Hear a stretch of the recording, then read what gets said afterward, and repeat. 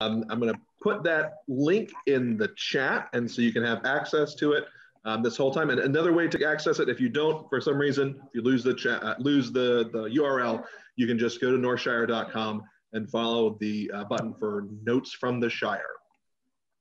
Another quick note before we get started, we are recording this evening's presentation for future broadcasts on our YouTube channel, but fear not, only those of us who are unmuted and speaking will be recorded, so you are not recorded for posterity, but please do stay muted and use the chat throughout the evening if you have comments or questions at any point. You can go ahead and use that at any point. And then last of all, before we get started, a note of thanks to all of you, our loyal customers and friends. It's been a long year, it's been a hard year. We're still here, able to do stuff like this, and the fact that we're still here is really thanks to all of you. We could not do this, we would not still have our doors open in both stores without your incredible support. So thank you, thank you, thank you. And we're very grateful to all of you for being here tonight. And now David is going to take things away. All right, well, this is of course one of our most popular events, the Publisher Sales Rep Book Picks Night. And first off, it's our rep from Penguin Books. And it's my pleasure to introduce Carl Kruger. Carl, tell us about what books you're going to be talking about. Good evening. Nice to see all of you. It's always fun to talk about books. I picked out some of my favorites, and I'm going to start with The Authenticity Project, which hopefully you can see. There's a little bit of sunlight coming through there.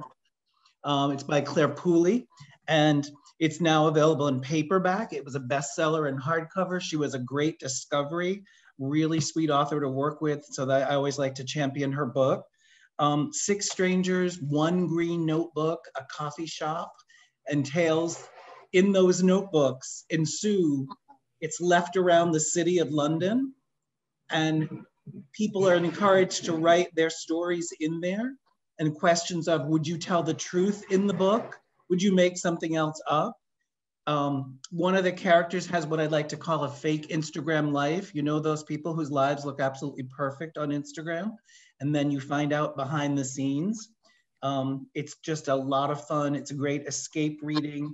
And it deals, one of the things I really loved about it is it deals with loneliness. And so it's very timely. And it also deals with elders being alone, elderly people who live alone, and who takes care of them in their neighborhood and in their circle. So that's a favorite again, The Authenticity Project, Claire Pooley.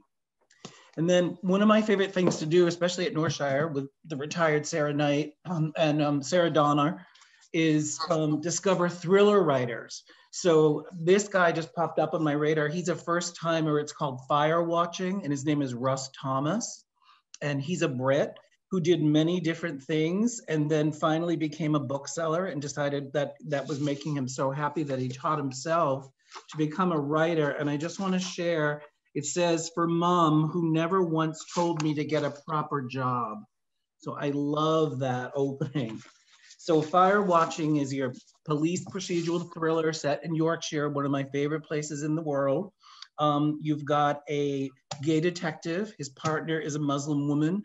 They live in a small town where they're both considered outsiders. There's a missing stranger, an abandoned mansion. There are bodies literally buried in the attic, but I'm not going to give away much more than that. Hopefully he's going to make this character into a series and you're going to see a lot more of these. So again, Fire Watching. Up next, on sale today, some of you might know her from The Hunger or The Deep. It's called Red Widow. So Alma Katsu was at one point a FBI employee. She was an agent, and she got really frustrated with reading all the male thrillers. She didn't like how the female characters were being portrayed and how they were treated either by their superiors or their colleagues. So she decided, I'll write my own. So she did.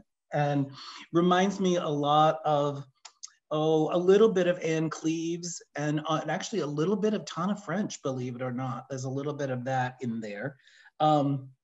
So this is, like I say, on sale today.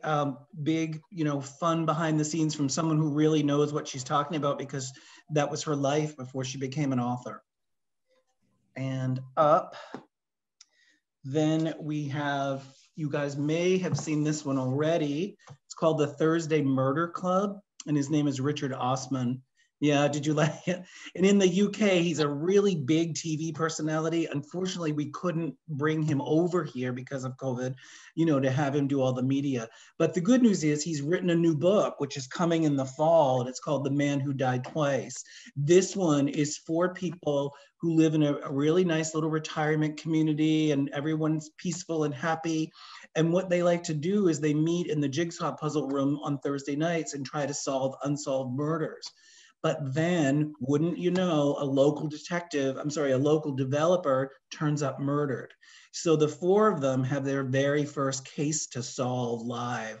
And it's funny and smart and dark and just all the things that you would want in there. Again, Thursday Murder Club, Richard Osman. And then I have Superhost by Kate Russo. You might know her. Her father is Richard Russo, the writer. So this one takes place again, we're back in England. Kate actually lived in England for quite a while. In fact, I think she's back there now. So it's about an artist who at one time was really famous and his work sold for a lot of money. And somehow he started to fade. And he's told at one point, well, your work will be worth more when you're dead. So he lives in a large townhouse in London and he decides to rent it out because he's low on funds. And so he becomes an Airbnb host. And it's what happens when these three women, well, two women actually end up moving in somewhat permanently. And it's all about the relationships between the three of them, relationships in middle age, longing for a long-term relationship from one of the women in particular. But I just love it because again, smart and you just embrace these characters. They're all so well written. So, and lots of good anecdotes about Airbnb and you know the stories that happen behind the scenes. And so Superhost, Kate Russo. And then I know it's it's third day of spring, but this little book is called Wintering and her name is Catherine May. And this is a book about dealing with what we've been dealing with. And this was written long before COVID, but it's only, it came out in the fall. I was immediately reminded of Kate Braestrup. She wrote a book called Here If You Need Me, one of my favorite books of all time. And it's coping with really difficult life situations, death, loss, loneliness, but it's not, she doesn't leave you feeling hopeless. It's not a downer kind of book. I don't even like that word, but it lifts you up. And it actually goes month by month and it ends in March. So it's the seasons changing and how you embrace them and how you live in those seasons, which is really good. So Wintering, and it's also if you're an Elizabeth Gilbert fan, I would say that would be, you know, the other more contemporary person to compare her to. Sorry, let me get some water. And then lastly, a Gothic thriller. So An Abandoned Sanatorium in the Swiss Alps. This is called The Sanatorium. This has been out for a few weeks now. This has just hit bestseller list. So this sanatorium has been turned into a high-end minimalist hotel. And this woman, she's a retired detective and she has this brother that she hasn't heard from in years. He gets engaged and the brother invites her to come to the engagement party at the hotel, and things go very wrong. Two people go missing the very next morning. There's a massive blizzard. People can't get out. All the roads are closed. So I love that kind of, you know, who's behind this door, who's down this hallway, is this character telling you the truth? So again, The Sanatorium by Sarah Pearse, P-E-A-R-S-E. So I hope you enjoy them. And if you have questions, just let me know. And thank you. Thank you so much, Carl. What a great list. And I know that I saw lots of pins writing furiously there in the audience. All right, well, next up from Houghton Mifflin Harcourt, Katie McGarry. Tell us what you recommend. Oh, well, I was very busy writing Carl's titles down too. So, yeah. So hello, I'm Katie McGarry from Houghton Mifflin Harcourt, and just give me a second. I'm going to share my screen here. But before I do, I just wanted to mention quickly, since it's only 2 days away, Tolkien Reading Day is March 25th. It's a big holiday in the book world. Well, my book world anyway. And why March 25th? It marks the day when the ring was destroyed and completed Frodo's quest, vanquished Sauron. And every year on this day, fans around the world celebrate and promote the work of Tolkien by reading favorite passages and stories. So even though it's not on the list that I sent through, dust off your copy of The Hobbit, pick up a new set for the Lord of the Rings trilogy and start reading, because you know they're awesome books, and it's a really fun thing to celebrate. All right, here comes the technical part of the program. Okay, does it work, David? Is it, let's see, there we go. Is it sharing? Yep. Okay, awesome, thank you. Hang on one sec here. Okay. Oops. Sorry. So let's see, hold on, I need to click. There we go. My first title is Extraterrestrial by Avi Loeb. He's Harvard's top astronomer, and he lays out his controversial theory that our solar system was recently visited by advanced alien technology from a distant star. In late, wait a sec, hold on. I'm just gonna turn off my video. There you go. In late 2017, scientists at a Hawaiian observatory glimpsed an object soaring through our inner solar system, and they named it Oumuamua. It was moving so quickly that it only could have come from another star. It was not an asteroid. It was moving too fast along a strange orbit, and it left no trail of gas or debris. There was only one conceivable explanation. It was a piece of advanced technology created by a distant alien civilization. An extraterrestrial, Loeb takes readers on the inside thrilling story of the first interstellar visitor to be spotted in our solar system. He outlines his controversial theory and its profound implications for science, for religion, and the future of our species and planet. This challenges readers to aim for the stars and to think critically about what's out there, no matter how strange it seems. When this book was published in January, it hit the bestseller list, and it's still selling pretty well.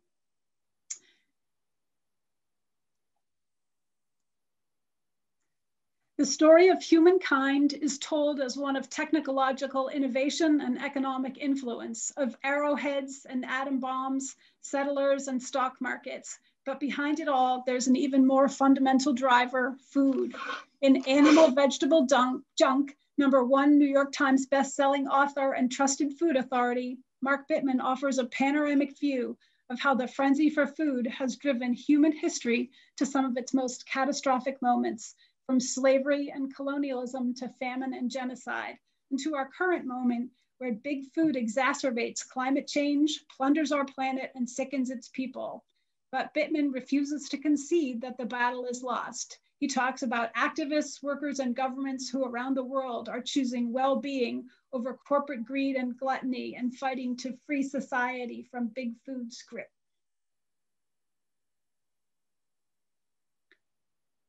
This debut story collection by Taiping Chen has been called Immensely Rewarding from the First Sentence to the Last by Charles Yu. Oops, oh no. Ooh. Sorry. And a stirring and brilliant love letter and sharp social criticism. It's clear-eyed realism and tongue-in-cheek magical realism. Chen's stories coalesce into a portrait of people striving for openings where mobility is limited. Twins take a radically different path. One becomes a professional gambler, the other a political activist. A woman moves to the city to work at a government call center, followed by her violent ex-boyfriend. A man is swept into a high-risk, high-reward temptation of China's volatile stock exchange. And this story was my favorite. A group of people sit trapped for no reason on a subway platform for months, just waiting for official permission to leave. It's gripping and compassionate. The Land of Big Numbers traces the journeys of diverse and legion Chinese people, their history, their government, and how all that has tumbled messily, violently, but still beautifully into the present. I am a huge fan of Elly Griffiths. This is the follow-up to her Edgar Award-winning book, The Stranger Diaries. The Washington Post called it a droll romp and a latter-day Miss Marple. The death of a 90-year-old woman with a heart condition should not be suspicious, and Detective Sergeant Harbinder Kaur can certainly see nothing out of the ordinary when Peggy's caretaker, Natalka, begins to recount Peggy Smith's passing. But Natalka had reason to be at the police station. While clearing out Peggy's flat, she noticed an unusual number of crime novels, all dedicated to Peggy, and each psychological thriller included a mysterious postscript, PS for PS. When a gunman breaks into the flat to steal a book and the author is found dead, Detective Kaur begins to think that perhaps there's no such thing as an unsuspicious death after all. And then things escalate. From an Aberdeen literary festival to the streets of Edinburgh, writers are being targeted. D.S. Kaur embarks upon a road trip across Europe and reckons with exactly how authors think up such realistic crimes. Ellie Griffiths is also the author of the Ruth Galloway mystery series. And if you like Louise Penny and are looking for a new series, may I suggest giving them a try. So I have a bunch of Vermont authors on this list, and this is the first one. Julia Cook lives sort of down in the Quechee area. And this is a first-time look at the daring and unexpected lives of jet-age stewardesses during the seismic decade, the mid-60s to the mid-70s. These were women who came from cities and small towns across America, and they chose to work for Pan Am because it was the country's only exclusive international carrier. These young women wanted out and they wanted up into the air. Come Fly With Me tells the story of the special sort of young woman attracted to the job during this era of commercial flight.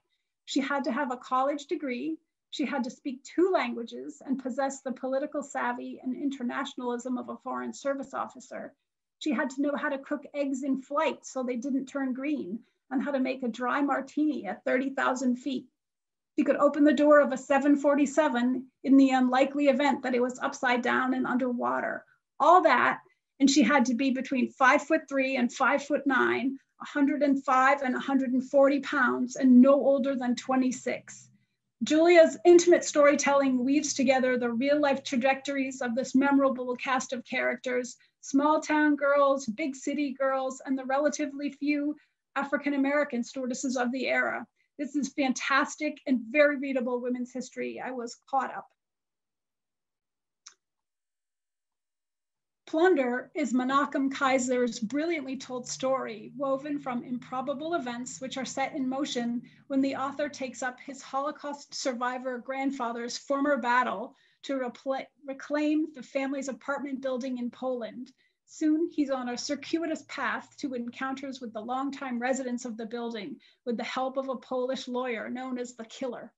A surprise discovery that his grandfather's cousin not only survived the war, but wrote a secret memoir while a slave laborer in a vast secret Nazi tunnel complex leads Menachem to being adopted as a virtual celebrity by a band of Silesian treasure seekers who revere the memoir as an indispensable guidebook to Nazi plunder. What does it mean to seize your own legacy? Can reclaimed property repair rifts among the living? Plunder is deeply immersive adventure story and an irreverent, daring interrogation of inheritance. It reads like a thriller. It was really, really fun. The Arsonist City is Hala Island's second novel and follows one family, the Azars, over the course of a summer as they fight over whether or not to sell their ancestral home in Beirut, which is their last tie to the region. Throughout this novel, Island shows us Beirut as a city of ignition, literally and figuratively. Decades of turmoil have left it exposed and smoldering, a sensation amplified by the Lebanese tradition of arson as a form of political protest.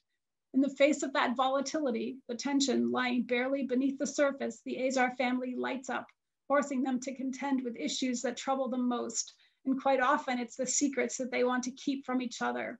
There's a rich set of characters here for readers to sink into. There are all kinds of important issues: immigration, cultural tension, religious differences, sexual orientation, extramarital affairs, and more. It'd be a great book group book. It's really thick and juicy. There's just so much in here. It's hard to get it all in. Tiger Girl and the Candy Kid by Glenn Stout. He also lives in Vermont. tells the true jazz age tale of America's first gangster couple, not Bonnie and Clyde, but Margaret and Richard Whittemore.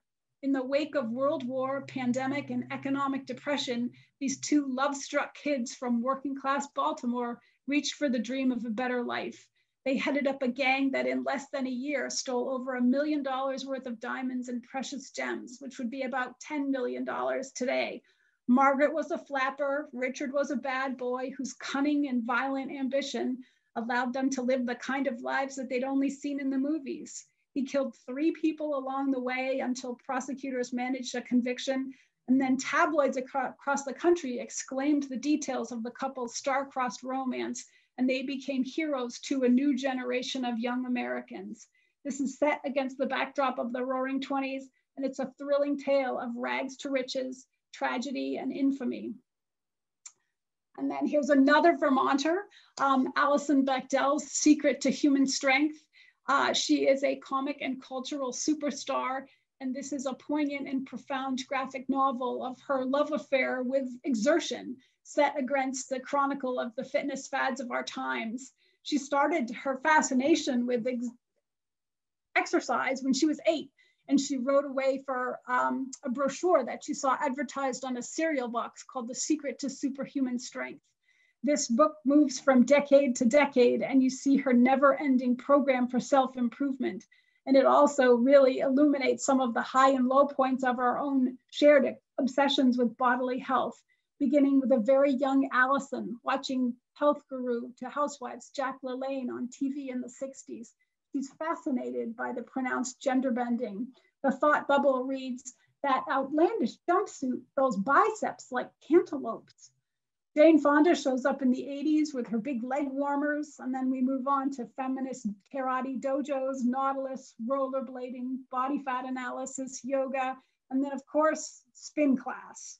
Finally, facing the body's inevitable downward trajectory in chapter 6, which is Allison's 50s, she comes to a soulful conclusion. She hasn't developed six-pack abs, but she's closer to the secret of human strength. And for Allison, it's the acceptance of vulnerability, interdependence, and an openness to the mysterious interplay of nature, mind, and spirit.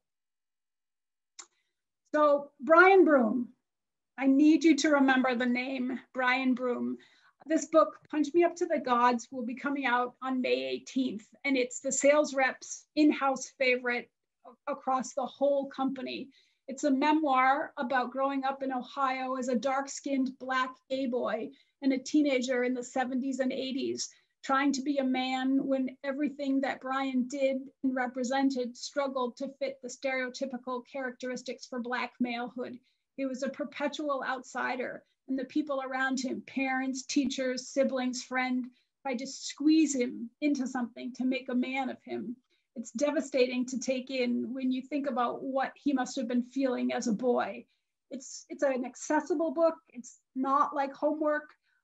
Some parts I had to read through my fingers because his adolescence and young adulthood were tough, but more than anything, you'll be rooting for him. And as a reading experience, it was totally amazing. I can't recommend it highly enough. 2021 is the 100th anniversary of the Appalachian Trail, and we're publishing a history of the AT, a biography of the AT. It's America's most beloved trek, with millions of hikers setting foot on it every year, and few people are aware of the fascinating backstory of the dreamers and builders who helped bring it to life. There's Grandma Gatewood, a mother of 11 who thru-hiked in canvas sneakers and a drawstring duffel, and Bill Bryson, the author of the best-selling Walk Through the Woods, who seized American imagination like no one else. It's a 2,000-mile-long hike from Georgia to Maine. It's not just a trail through the woods, but a set of ideas about nature etched into the forest floor. This is a terrific book, not just for hikers, but for anyone who wonders about our relationship with the outdoors and dreams about getting away from urban life and for a pilgrimage out in the wild. The Conductors is a paperback original and introduces readers to Hetty Rhodes, a magic user and free woman of color and former conductor on the Underground Railroad. She's living in post-Civil War Philadelphia with her husband. And when violence or crimes occur within the community of free former slaves or free people of color, the residents don't turn to white authorities who would be threatening to them. They come to Hetty Rose and her husband Benji. It's a paranormal fantasy meets historical mystery, and certainly, you know, a young adult reader would find this interesting too. Rebel Cinderella by Adam Hochschild is an astonishing and forgotten story of an immigrant sweatshop worker who became one of the most charismatic radical leaders of her time.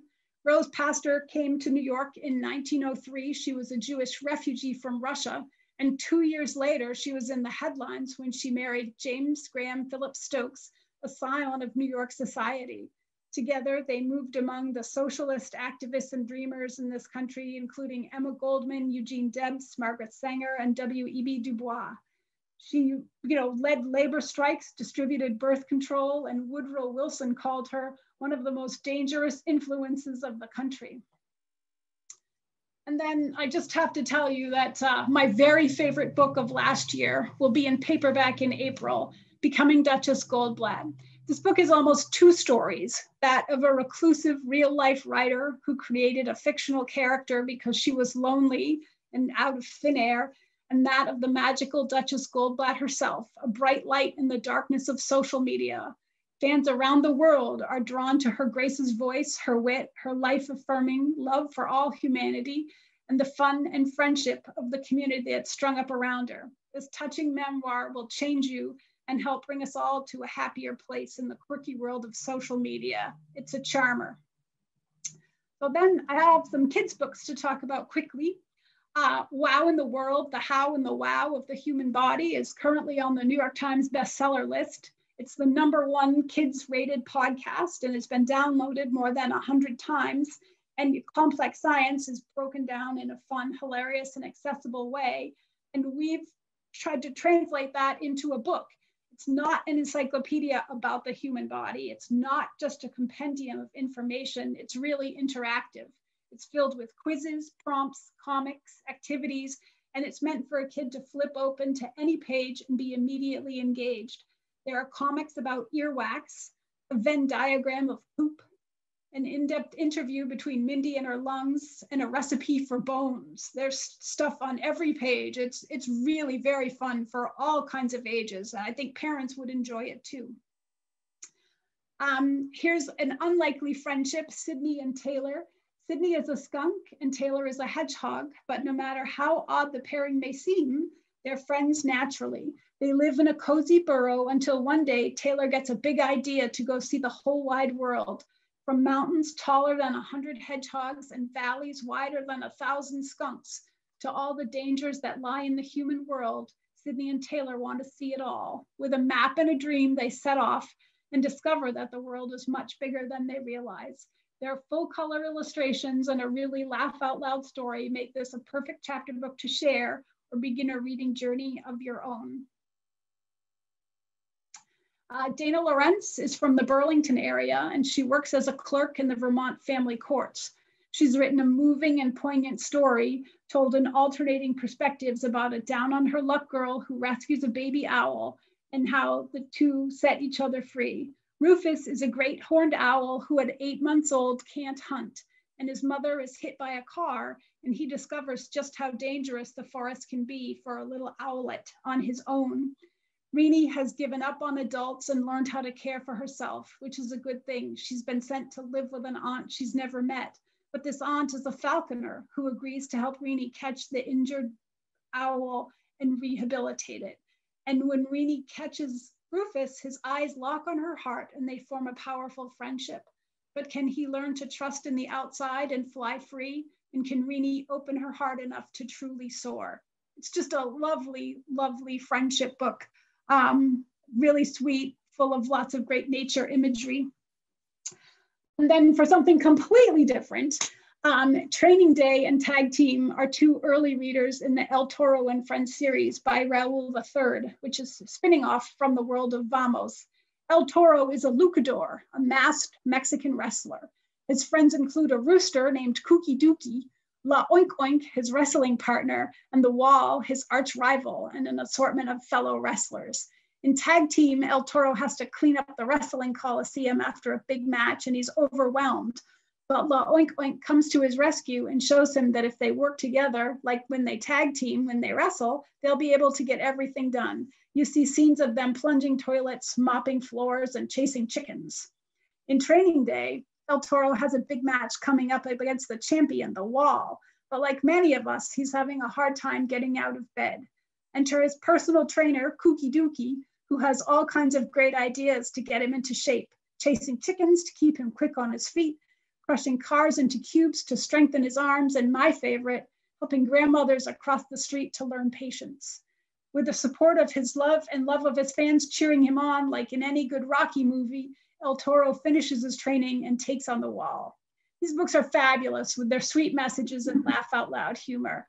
Raul is a great talent. His books don't look like anything else out there, and his artwork is electrifying and joyous.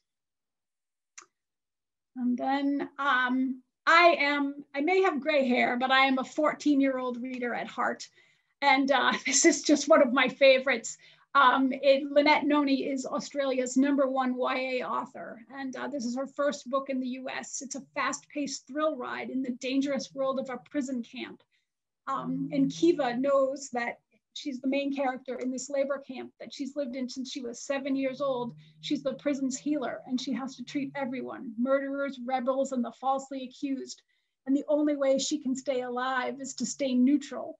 But when the queen of the rebels is brought to the prison on her deathbed with a secret message from Kiva's family, it says, "Keep her alive, we're coming."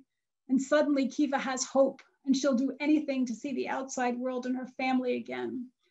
And so there's a plague sweeping Zelind off the prison, a mysterious new inmate fighting for Kiva's heart, and a prison rebellion brewing. And she can't escape the feeling that her trials have just begun. There's a slow burning romance, the kind that keeps you turning the pages. I couldn't put it down, and this book kept me reading under the covers with a flashlight. So I thought they were just fantastic.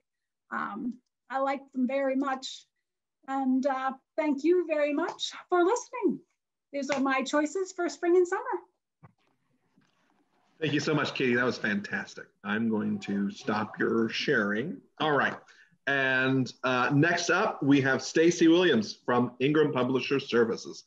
Please tell us some of your recommendations. Hi, I'm a former bookseller, and so I talk like one. So if you're like, wow, it sounds like she's trying to sell me on this book as if I'm standing in the store with her, it's true. Can't take the bookseller out of the girl. So I have the privilege of getting to talk about books that you very likely have never heard of, from publishers you are not familiar with. I work with a lot of small presses and niche presses who do, great work, but they don't generally hit the bestseller list. So you're kind of like, oh, how do I find them? Well, because either someone puts it in your hand, you stumble upon it on a shelf. It's that kind of experience. And that also means that I have books that perhaps came out in the latter part of last year that didn't get a chance to find a reader because of, well, everything. So I'll hopefully be able to put some of those into your hands as well. But the first book up actually is not really one of those at all, but a book that just came out this month called Bake from Scratch. And this is actually the 5th volume in an annual anthology that collects all of the recipes from the previous year of the editions of a magazine called Bake from Scratch magazine. They are now going into their 6th year of existence. They're really, really cool. I actually get their magazine. They send me like little tchotchkes and stuff whenever they send me a book. It's really great. But this is huge. I mean, this is so many recipes. Every single recipe has photos, every single one of them. Yeah. And it's all different kinds of baking, big, little, sweet, savory, just everything has been kitchen tested. Their Instagram is will just make you drool. So, you can check that out. I think it's just Bake Feed is what it's called. There's stuff about just basic techniques for certain things. So anyway, just a quick little plug for those of you who either just picked up baking and want to get better, or those of you who always have and just want more. So that's a good one. On the kind of literary side of things, I have one of my favorite books from last year, across any publisher that I read, is this book called Seven by Farzana Doctor. Farzana is a Lambda Literary Award winner from 2012. Her previous book was also shortlisted for the Toronto Book Award, and the CBC, which is the Canadian Broadcasting Company, named her one of 10 Canadian women writers you need to read now. That already sounds impressive, right? Well, this book came out last year in the fall, and it was chosen by the Canadian Broadcasting Company as one of their, the best Canadian fiction book of 2020. It was an Indigo, which is a chain of kind of mid-sized bookstores in Canada. They chose it as one of their top 50 books of 2020. It was an Amnesty International Book Club pick, voted by readers over Margaret Atwood. It got rave reviews from the Globe and Mail, Toronto Star, Quill and Quire. This is the equivalent of this in the US would be just about any literary book you could think of off the top of your head. But it's Canadian. So have you heard about it? Probably not. Perfect for book clubs. It's about a woman named Sharifa who goes back home to India with her husband, who's going to spend a year there teaching as a professor. They've been living in New York since she was very, very young, like college student young, when she left home to try to make a life somewhere else. And when she goes back, she starts to do research into her great-grandfather, who was one of the founders of a Shia sect of Islam called the Bohra. And so she learns about how this ancestor of hers did a lot to try to equalize some of the gender rights and gender roles and norms of his time. But of course, those are very, very different and still quite a bit behind where we are today. One of the things, though, that she goes home, and as she's learning about all of these things, she's also getting to know her cousins again. She has a sister who is very conservative, still practices the religion. She has another sister who has completely put the religion aside. She runs her own publishing company. She's unmarried. She smokes pot, all of those things. And so these three cousins start spending time together. And Sharifa, who's been having some marital problems, starts to learn about a tradition in her community that had always been kept a secret because one of her cousins starts to talk about it, and that's female genital mutilation, cutting, which happens when girls are 7 years old in that culture. So she starts to learn about that, and that weaves its way in until it becomes a greater portion of the story. Her own 7-year-old daughter is with her in India. She begins to have to, worry about whether or not a relative is going to take her own daughter to have that done to her. It is just an absolutely wonderful book. It's gorgeously written. I could not put it down when I read it. I just kept returning to it. There's so much to talk about in terms of gender roles and culture and religious beliefs and why some things that sound terrible still exist in the world. And one of the things she says in here that I really appreciated was she talks about how the women, even though all of this seems patriarchal, it's the women who continue to make this stuff a regular occurrence within their tradition. So it's a little heartbreaking too, but truly, I cannot recommend this enough, especially for book clubs. And she's available to meet with book clubs. Another favorite book of last year is He Came In With It. This is by Miriam Feldman. This came out in hardcover last fall and is coming out in paperback this summer. It is also available on Libro FM right now as an audiobook. And you've probably heard of Robert Kolker's book, Hidden Valley Road, which is about a family of 7 boys who all had schizophrenia and what that experience was like for that family. That is an extreme situation. That is an extraordinary sort of experience. This is an intimate experience. Miriam's son was diagnosed with schizophrenia about 10 years after he started showing signs. She talks about, very compellingly what it's like to be a mother to somebody who has schizophrenia, what that experience is like for him, his lived experience. She has to worry about being a parent to her 2 daughters that are much younger and how to keep them safe when he goes through some violent phases. How does she make sure that he takes his medication? How does she fight a mental health care system that is so broken that she can't even get enough care for him on a regular basis? Until the Affordable Care Act happened and she was able to suddenly access more care for him. she does the parenting questioning of what did I do wrong, but not in a way that makes her a victim in any way. She's hopeful. She loves her son deeply and wants the best for him. And despite all of that hard stuff, it's a beautiful memoir, and it ends on a really hopeful note. So if you read Hidden Valley Road and you want to know what the kind of real personal experience is of that sort of struggle, then he came in with it.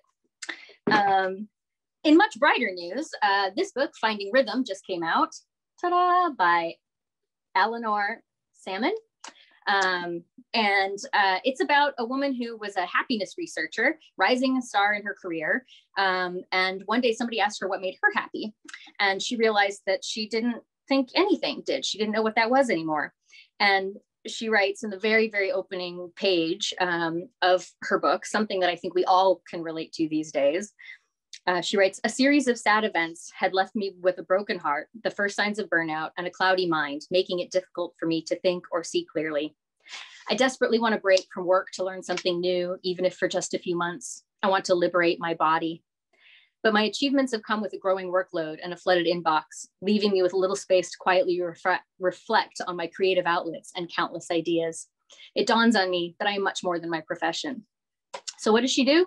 She decides that she is going to take a year off work and she is going to travel around the world, this half of our hemisphere, North America and Latin America. And she's going to learn 8 dances in 1 year. And she's going to learn it for the sake of learning, not for the sake of mastery, not for the sake of being an expert or a champion or anything like that. She ends up learning 18 in a year and a half, because of course, things don't always go the way we think they will, especially when we're open and curious, and learning for the sake of learning does that, for one. Kind of like the Bechdel Secret to Human Strength, like a lot of that sort of connecting with your body, knowing what it's capable of, connecting with others. It's all wonderful. But there's also so much in here about dance, the history of lots of Latin American dances. She talks to a lot of folks who are legends. She learns about the cultures that created the dances. So she learns not just the how of them, but the why, the what, the where, the when, all of that. So if you need like an eat, pray, love situation, but jubilant and with travel and dance, then this one's for you. Next up is a book called The Burn Book. This is from a small press called Dalkey, who is most well known for publishing literature and translation and world lit. This particular book is by an American writer who's sort of been lost to history, in large part because he's Black. He was born in 1924 in Missouri. He worked on a railroad. He served in World War II, including being at the liberation of Paris. He tried to go to college, didn't quite work out. He went home, did not feel like he was welcome in his own country. Lots of changes in Kansas City were happening to his family and to his neighborhoods. So he decided to go back to Paris. That's where James Baldwin and Richard Wright and, you know, a whole host of expats had gone to go become writers. And he thought, that's what I need to do to go become an artist. So he goes there, realizes he kind of hates it, and finds his way to Switzerland, to Bern, to the city way up in the Alps. And so this book covers 4 years of his first 4 years of being in Bern. He writes in 2 different styles. One is sort of a recounting of conversations that he's had at dinner parties or in music clubs. And he's a natural born storyteller. So you really feel like you were at the table listening to these guests ask him questions and hear him talk about his life story. Because of course, he's not only the only Black person in the city of Bern, he's also the first Black person that many, many, many people have met. And so he has to navigate that along with his desires to really become a part of the place where he has decided to make a home. He also talks a lot about philosophy, literature, writing, music, history, faith, war, the history of slavery pops up in ways where he's kind of reflecting, you know, in deeply personal ways about how simply who he is informs the way that the world sees him. And one of the things he says at one point, which felt like like something that if you're listening today at all, you'll have heard something similar from others. He says, for I feel responsible for every one of them who was ever born, for every man in the world who is Black, because whenever he does something in the world, good or bad, I am blamed for it. And yet it's very much a travel lit book. He has these wonderful chapters describing the topography of Switzerland and, you know, the farmers and the generations of people who have lived there and the things that they love and the things that give them, you know, joy and life. And you know, he's constantly having to explain why he wants to be there in the first place, which means he has to really love where he is, despite the conflict of standing out the way he does. Really, really a beautiful book as well. All my books are beautiful, apparently, but also very thoughtful, kind of the literature of the flaneur. Yeah, it's really, really fantastic. Kind of a lost classic of Black literature and American literature. Yeah. So The Burn Book by Vincent O. Carter. Also lighter, another lighter one is Love Her Madly by Bill Cosgrave. In 1965, a college-age Bill was smuggled over the border from Canada, made his way to Los Angeles to meet up with his friend Mary, who was living there and now trying to make a life for herself in LA in the 1960s. And Mary introduces him to her boyfriend, this guy named Jim, you know, Jim Morrison. Nobody knew who he was. And Bill and Jim became friends. And so for this time he spent in LA, he just sort of, you know, palled around with Jim. They got high on the beach. They went to parties. They crashed an Academy Awards ceremony. They partied in Compton. Like, there's so much stuff in here. This is like a much lighter, brighter, just kids set in Southern California. Really evocative, accurate, really accurate descriptions of place. There's never a doubt that Southern California has imprinted itself firmly in his brain. And I say that as an ex-Californian, but just delightful for any of you who like music memoirs. That'd be a good one. For those of you who are into young adults, The Girl of Hawthorne and Glass. This came out in the fall as well. It's about a girl who is half witch, basically, and half human. And she's a ghost assassin. And at the very start of the book, one of her assignments goes horribly, horribly wrong. And rather than release a ghost from a human body, she ends up leaving a person dying on a bathroom floor. And she returns home to try to figure out what's going on. And the coven that she works for and that raised her and created her say basically, sorry, like, here's your next mission, bye. And they don't explain to her what happened. And so she begins to question everything that they have kind of put out there that she thought she knew. And then she meets a queer kid and then meets his roommate friend, who's just a really sweet kid who believes in like justice and all of this stuff. And those two have kind of their own mission to go to the witch's coven and to the witch's world. And she wants to learn who her mom is. And so there's all this like trading of, you know, hey, I'll help you if you help me. And then they become friends.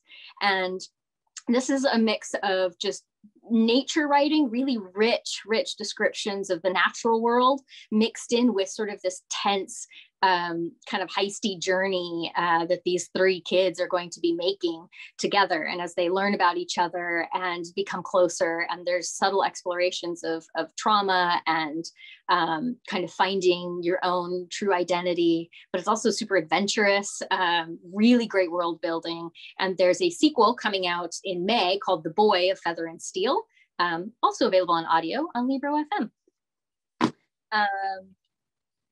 Curiosities. If you have like a 9 to 12-year-old, this is a fun little book that's just about like some kids who get this house. They kind of inherit it.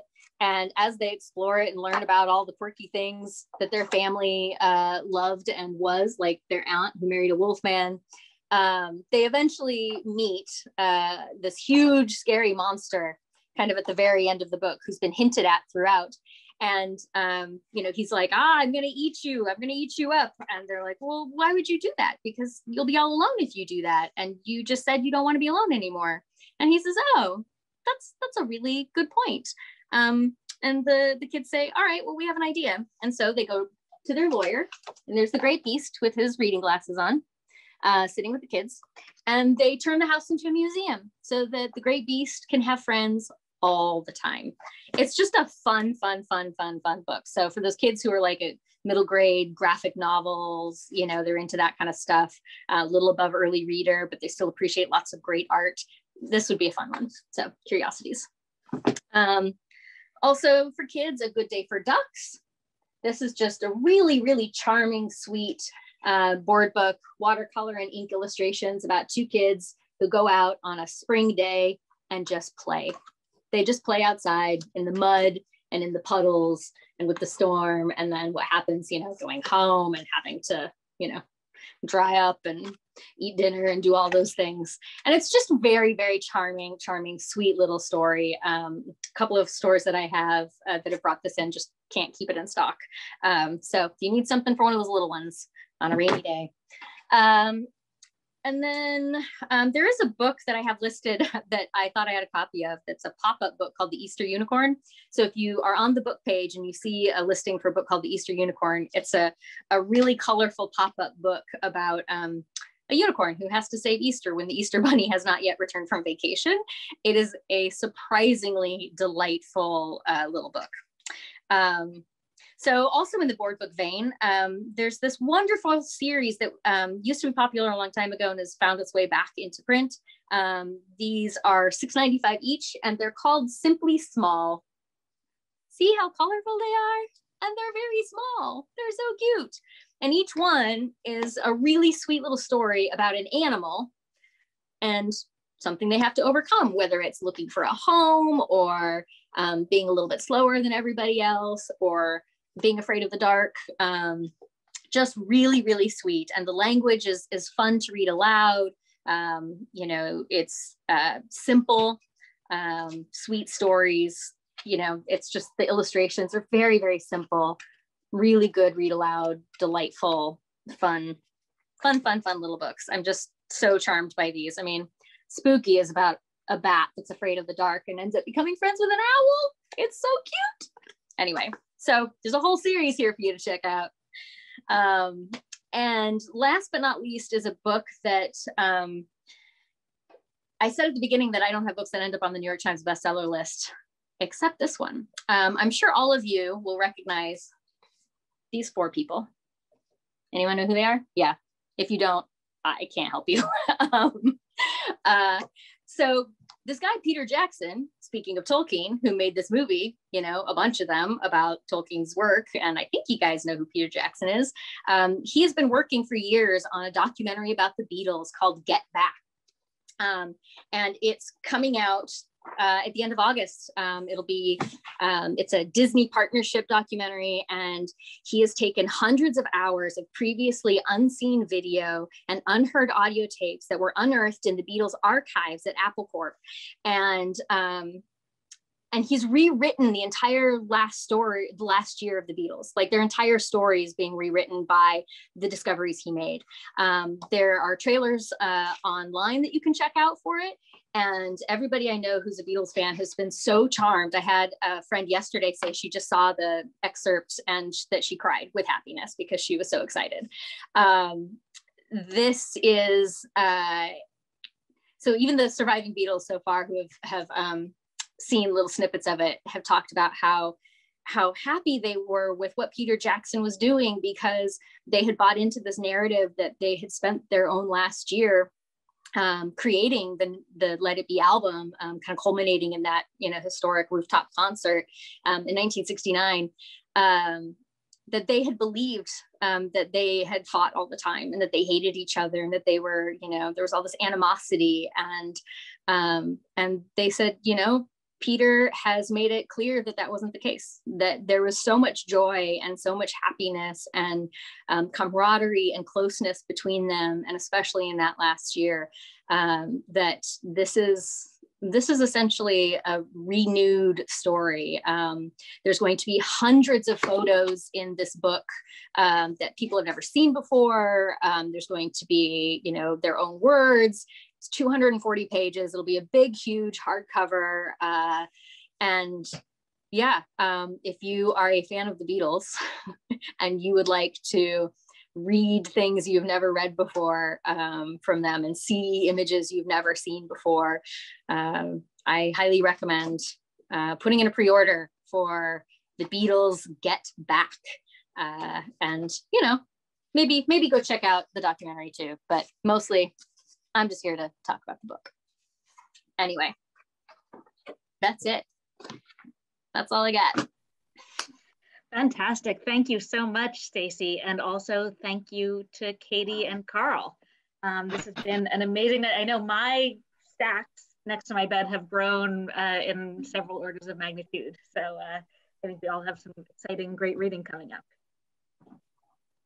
Audience members, we've put the link to the blog post in the chat a few times. You can find all of the titles discussed tonight there on our website for easy remembering and browsing and shopping. You can also always email myself and Davith at events@northshire.com, and we can help jog your memory if you forget something.